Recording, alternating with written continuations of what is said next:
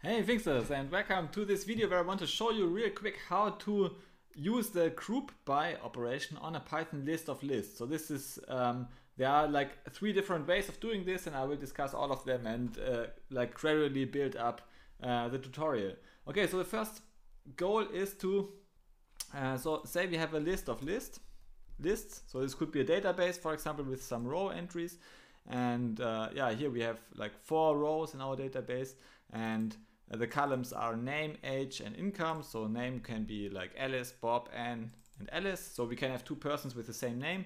And then we have some age integer variables and income integer variables. And now we want to group by name. Okay, so we want to group this list of lists by a common element. And this can be, for example, the name. It can be anything else if you have other lists. I mean, it can be the second element or the third element. But now we group by the first element, like by the common first element, and we want to group together those elements that are the same. Yeah, so for example, we have Alice, we have 2 rows, Alice, and we want to group them together. So if you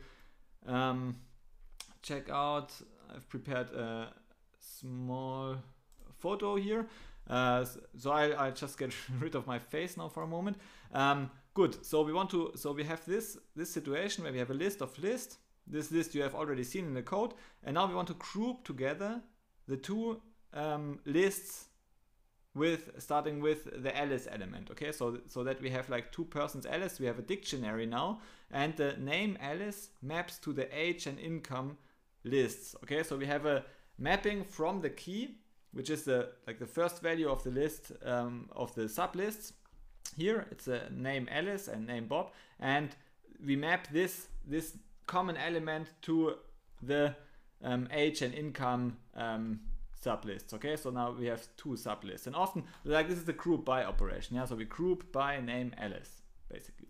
And now like an advanced operator, so the naive approach is just to group by and then have a list of lists as return value, but maybe we even want to like average. So what is the average income, average age of persons named Alice? So we can do some aggregation function to aggregate those 2 persons together to one persona, like kind of person. Okay, so this is a common operation in database and SQL. Like if you know SQL, then you know the group by operation actually.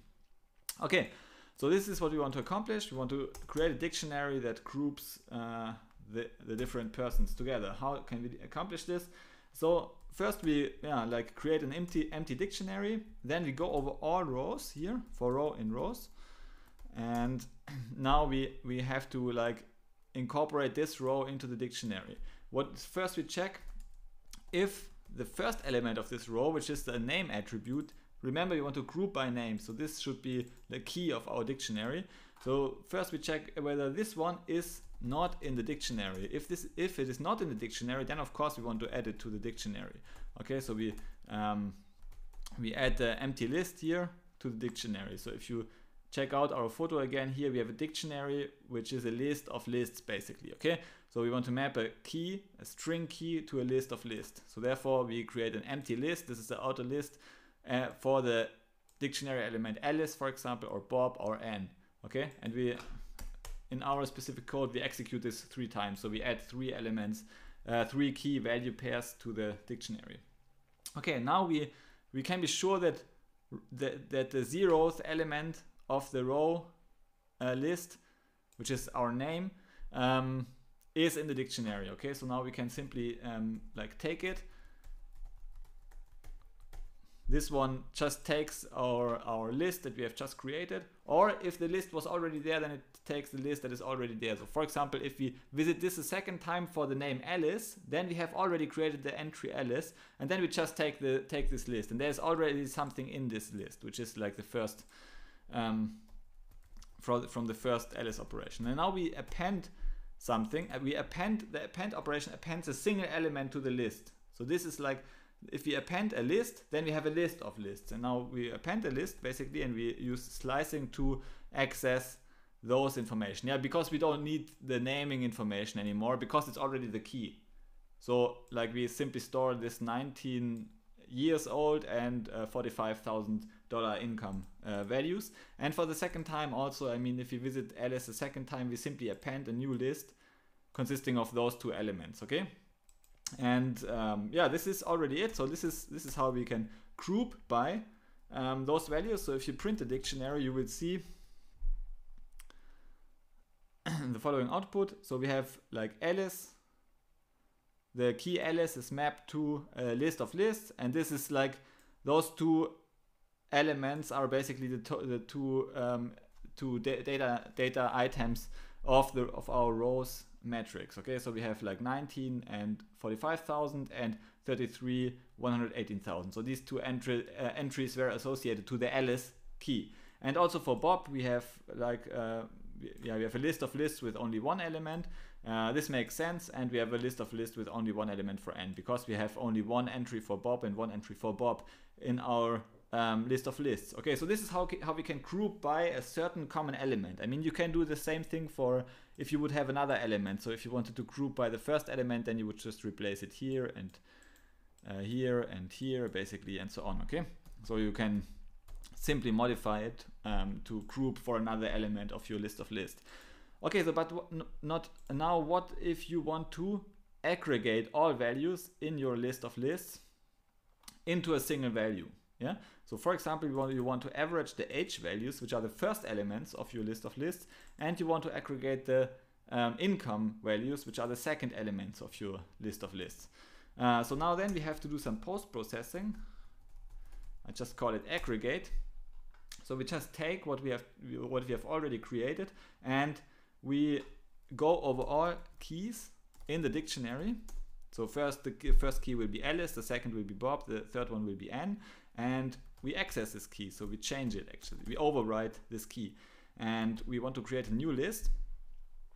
And the list should have two entries. For each attribute, it should have one entry. Yeah, basically, we zip together, because now, like, the first element, for example, of the Alice dictionary value is this one, and the second element is this one. And now we want to associate the first element of the first list with the first element of the second list, and the second element of the first list with the second element of the second list. Okay, and this is done by the zip function. So we basically use list comprehension, and we iterate over all values in our zip function. We unpack this first. I will explain it in a moment why we are doing this. So this is kind of our context. This gives us, like, we iterate over all variables in the zipped object, in zipped iterable, and now we do something with this. So this X basically is a sublist now, or it's a list. It's a list basically. Yeah. So because this one will be like the maybe even be a tuple. So because we have also associated this 19 with the 33 with the zip function. Okay. So the zip function just pairs together the ith elements of the sequences you pass to the zip function. And here, which sequences did we pass? Yeah, we unpack the list of lists. So we passed, in the Alice case, we passed two lists. But in the Bob's case, we pass only one list. Okay, so no matter what, it creates a tuple that pairs the ith elements of the sequences you pass. And so therefore, in Bob's case, we will have a list with one element 18. In Anne's case, we will have a list with one element 26, and in Alice's case, we will have a list with two elements 19 and 33. And yeah, and then we will also have another list for the incomes respectively. Okay, so we zip them together, we go over all these elements, and now we average them simply. Yeah, so the average, you can compute the average by using the sum function divided by the length function of a given iterable x. And so this is like the list comprehension statement. This is an expression. How do we modify each value x?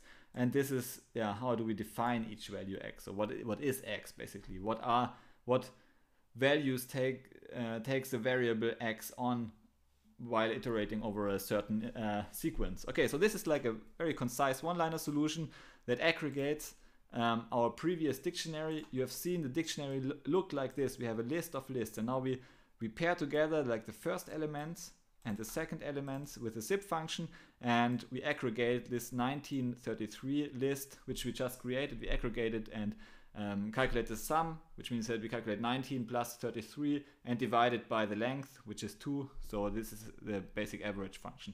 In Bob's case, we simply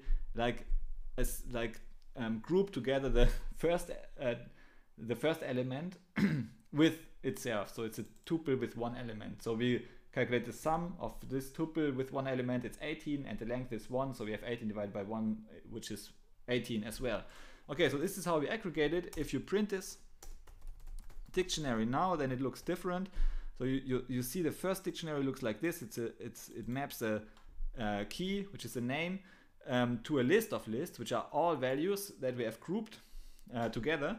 And in our case now, we have like the list comprehension created only a flat list, so it's not a list of lists anymore, with the average values. Okay, so 19 plus 33 divided by 2 is 26, and 45,000 plus 118,000 divided by 2 is 81,500. Okay, so this is basically, this does it. And here for Bob, for example, the average doesn't change from this single value. And for Anne as well, I mean, the values for Anne also stays the same. Yeah, so we have 26 years old and it stays the same, and 88,000 income stays the same, because we have only one value in the group.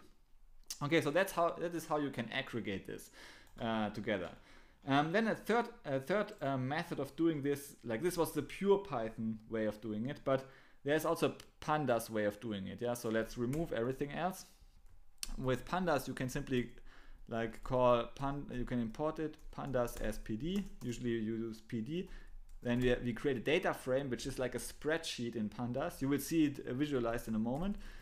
We create a data frame object from our rows, and now let's print this so that you see how it looks like. So this has now a very beautiful structure. Actually, the Pandas data frame, it looks nice also on the shell. If you have output, you see you have the column indices 0, 1, 2. You have the row indices 0, 1, 2, 3. Which means that you have like 4 rows. And here, like this one is the age attribute, this one is the income attribute, and this one is the name attribute. And okay, so now we want to group by, we want to calculate the group. So basically we want to group all Alice values and average their other column values. Okay, and how do we do this? Yeah, so fortunately Pandas comes with the data frame GroupBy method, and now we have to define what do we want to group. So what is our grouping criteria? And we want to group all so we want to group after the first column value. So we simply pass a list with one column index. The column index is like here in the name. We want to group by the name, and this is the first column. So therefore we use index 0 for the first column.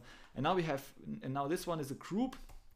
This returns a GroupBy object, like a data frame GroupBy object.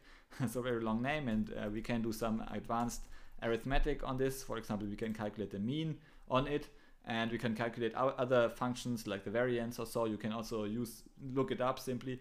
In our case, we want to calculate the average, which is called mean in Pandas, and that's already it. This, if you execute this code snippet, then you see. So I have to make this smaller so that it fits this screen here.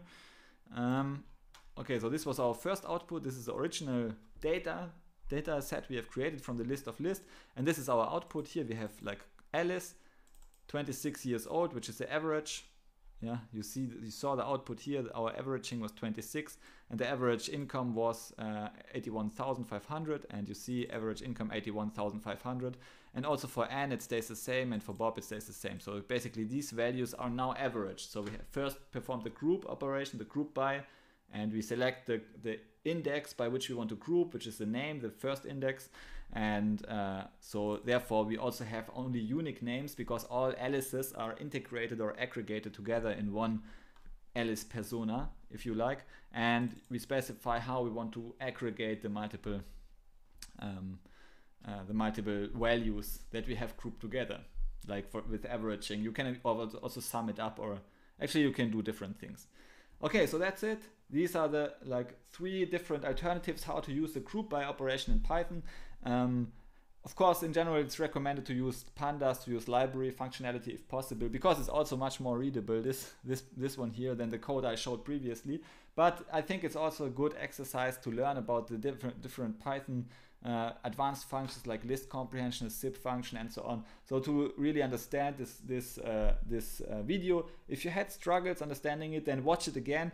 Probably next time it will be much easier for you to understand.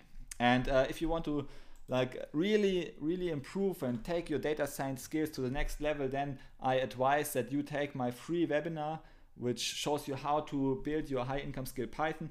And I did it by really doing some Python freelancer work for a year or so. So I did some freelancing tasks for real world clients solving real problems. And this of course then creates a like well-rounded software developer skill set. If you have this, if you want to increase your value to the marketplace, then you should consider actually to sell your skills on the marketplace, because only then you will develop this combination of skill set with communication skills and business skills and also coding skills and problem solution skills and marketing skills and so on, that help you sell yourself much more expensive and earn more money in the process.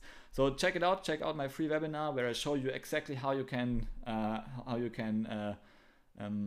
earn more money as a Python freelancer and get paid for learning the real things, the meaty stuff that is out there, and also have some fun in the process. Okay, thanks for watching this video and see you in the next video. Bye.